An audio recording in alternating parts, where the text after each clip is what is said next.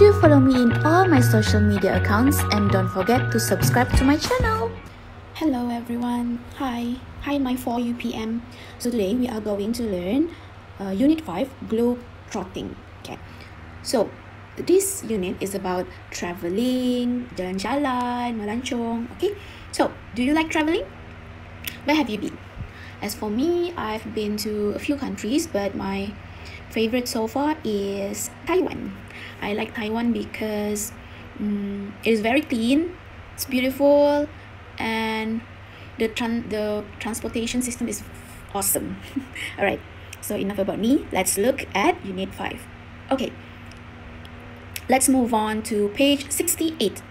Alright, okay, read. So this article is about Ed Stafford. Right, so he became the first person to walk the 4,000-mile length of the Amazon from source to sea. Okay, so you have to read this article, okay, and then you have to answer the question in exercise C, right?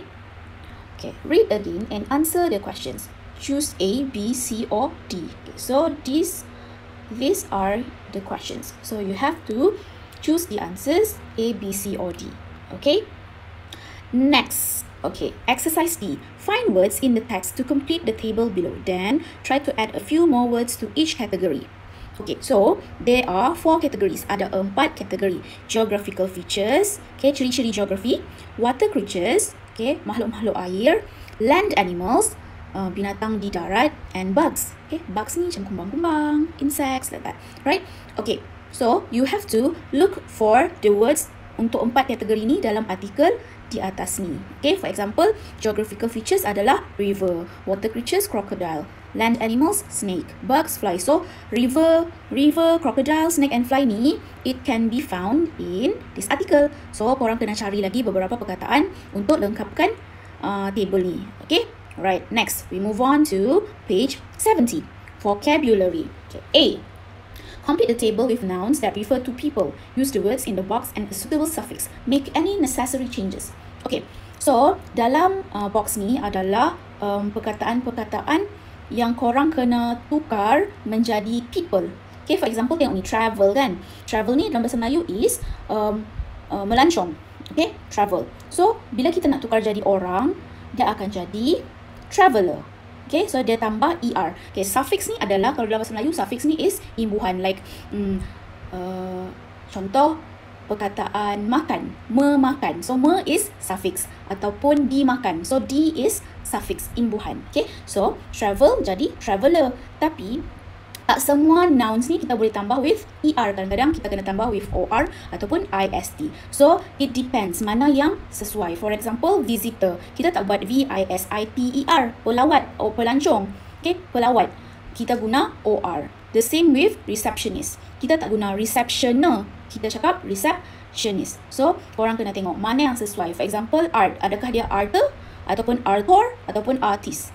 So, korang kena fikir. Okay, let's move on to exercise B. Complete the sentences with the correct form of the words in the boxes. Okay, so in this red box is the answers for the question. So, you have to fill in the blanks. Ikut kesesuaian, okay? Okay, number 1 sampai number 18. Okay, so sama je semuanya. Alright, let's look at C. Okay. Now, match the nouns on the left with the nouns on the right to form as many compound nouns as you can. Okay, compound nouns ni, dia adalah gabungan 2 nouns. Okay, so dia akan jadi compound noun. Cuba tengok ni, contoh. A compound noun is a combination of 2 nouns, gabungan 2 nouns that function as one word. The first noun defines the second one. For example, bus stop. So, a stop for buses. Okay, so bus stop tu bukannya kita cakap bus berhenti, tapi sebenarnya it's a place. Dia adalah tempat hentian bus. Okay, so that is compound nouns. So, sekarang ni, you have to match number 1 sampai 8 ni kepada A to H. For example, forest. Okay, forest ni boleh gabung dengan which one? Is it forest guide, forest destination, forest resort, forest reserve, forest gear, forest fire, forest attraction, forest agency. So, you have to think and maybe you have to do some research. Mana yang sesuai? Okay? So, I guess that is all for now. So, korang punya kerja adalah page 70, page 69, Okay, except for grammar we do it later. Grammar tak payah buat. And page 68 you have to read. Okay, so that's all for now. I will share the answers in our next lesson. So good luck and take care. Bye.